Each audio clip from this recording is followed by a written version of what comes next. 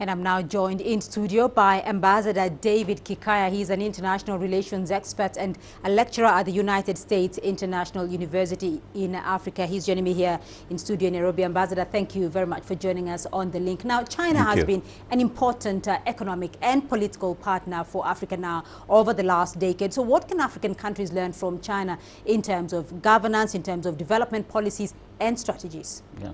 Well, as you have rightly said, China has been a partner with Africa for a long time, since the inception of what we call the non-aligned countries, where we talked about a group of 77 plus China. So we have Africa has a very long history with China. But in terms of governance issues, Africa has quite a lot to learn from China. In fact, some of these things have been outlined by Xi Jinping at this conference. For example, when it comes to the rule of law, the fact that they are insisting on fundamental laws that are relevant, that are acceptable, that are enforceable, and that people can look at. And I think that's one thing that Africa can learn from China in terms of governance. Right. When we look at other issues, though, how do you see Africa benefiting, like when it comes to the economic areas? Because we've seen infrastructural development having been a major area where China has influenced Africa's infrastructural development. So how does Africa stand to benefit by being a part of China-led initiatives like the Belt and Road Initiative? Yeah. Well, China controls about 30% of international global development, and that's not a very mean sum, especially of amount of money involved. And in this, it is actually incumbent on African countries to carve strategies that dovetail with China's strategy, as outlined in what China is now calling rejuvenated socialism with the Chinese character. How does Africa tap into this? Yes, infrastructure has been one way, the road infrastructure, the belt that China has come up with. How does Africa interconnect on this belt so that they are beneficiary of that slice of 30% that China has put outside there? So yes, the potential is there. How do we capitalize on it? It depends on how Africans strategize themselves to take advantage of that. So how do we capitalize? That is the actual question, because what extra value can Africa get from leveraging its development partnership with China? By identifying what is important to China, and that is diversification of China's economy outside the borders of China.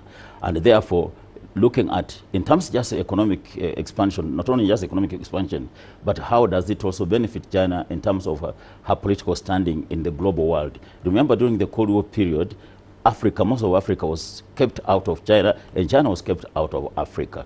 So from that particular avenue, that window of opportunity, at the end of the Great Wall fall, Africa can definitely use that opportunity to tap into the Chinese resources, to fulfill China's ambitions globally, but also to benefit their own development agenda at home. China is a major investor now for many African countries, and also a major trade partner for the continent as a whole. In fact, a leading trade partner for Africa. Chinese President Xi Jinping says China would ease market access and protect legitimate interests of foreign investors. What exactly does that mean for Africa? That means for Africa, Africa can now be able to export into the Chinese market.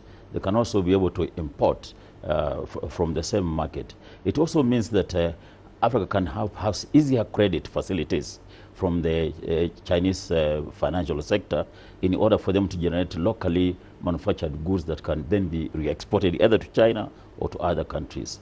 And that seems to borrow very closely a leaf from the AGOA strategy that the Americans have used. So this is a very timely move on the part of China. So of course many African countries will be wondering how they can position themselves to maximize on this. They should take advantage of what Jinping has just said. For example, he's talked about lifting 60 million Chinese from poverty. Africa should closely watch how is China doing that, so they can do exactly the same, because we find ourselves in the same sector. Secondly, look at the energy sector. He says he's going to emphasize the coexistence between man and the environment. In the energy sector, Africa can also learn quite a lot from this, so that they can produce what Jinping calls ecologically sound energy. Africa is almost like 50% deficient in energy, yet we have about 80% potential in energy. Look at our solar, look at our hydro. So is the requirement of Africa to prioritize their strategies so they can actually tap into the policy positions that Jinping has pronounced at this very important conference. All right, Ambassador David Kikaya, we'll leave it there for the moment. Thank you very much for joining us on the program.